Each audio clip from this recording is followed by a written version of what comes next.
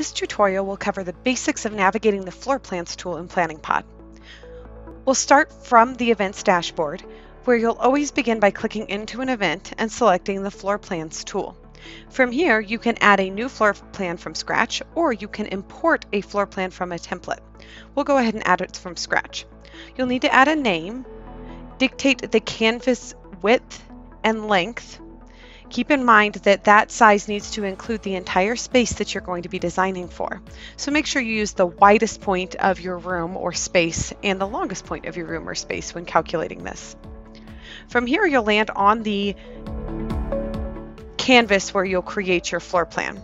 On the left, you'll see the first option is Edit Name/Canvas. This is where you can edit the information that you just entered, the size of the canvas or the name of the floor plan. The Setup Instructions option that's next to that will give you the opportunity to enter in information, details, any kind of special notes that need to be produced with this floor plan to let people know how to set this up. When you're finished, just click Save. The keyboard shortcuts is a great thing for you to refer back to if you're trying to become more efficient with building your floor plans. You'll notice it gives you some quick tips on how to use your keyboard instead of having to navigate and press multiple buttons in order to complete something. Things like Shift plus a mouse click to select multiple elements. You can also drag and drop to select multiple elements. You can use Control or Command copy and paste, so Control C and Control V to copy and paste items. You can zoom using your mouse scroll wheel, or if you're using a trackpad, you can use your gestures on a Mac. You can move the entire floor plan by clicking Alt and then dragging the floor plan around. The next option will be your export options and then a delete button. On the left side of our screen, you'll notice that this is where you'll pull things, elements from the library to add into your floor plan. Tables, food trucks, doors, walls, rulers, all sorts of different things you can add on there. You'll notice that when you have something selected, you'll get a dynamic menu on the top as well to edit those items once they've been added. Make sure to check out the individual floor plan elements article and video so that you can learn more about exactly how each individual element works.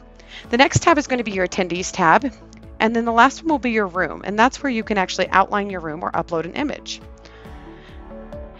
On the top of your screen, you're going to see a variety of options, but on the right side, this revert move is probably one of the most important. If you accidentally get something out of line, you can use that to get it back in line very quickly. And then the expand floor plan option will give you just more design space. So depending on the size of your screen, that's a really valuable tool. If you're dealing with attendees in your account, you'll see that you have a empty seats versus filled seats option here to tell you what's going on. Your view filters. And you'll also have the ability to show table numbers, hide table numbers, show the table clear areas, which are kind of like your service areas around your tables. We have the option to put a snap to grid here so that your lines are nice and clean when you're designing. You can choose to show the actual grid. These are 1 foot by 1 foot squares. And then you can also switch this to metric if you don't want to use the imperial measurements. Now, let's say that you're moving things around and you drag your floor plan or make it too small or too big. You can use the reset button at the lower right-hand corner to reset your floor plan. The last item I want to point out is that the main menu will collapse itself when you open the floor plan to give you more design space. Simply click on the little icon to expand that again if you want to go and navigate back to your events and see those full words. For more details, visit us at support.planningpod.com or youtube.com/planningpod.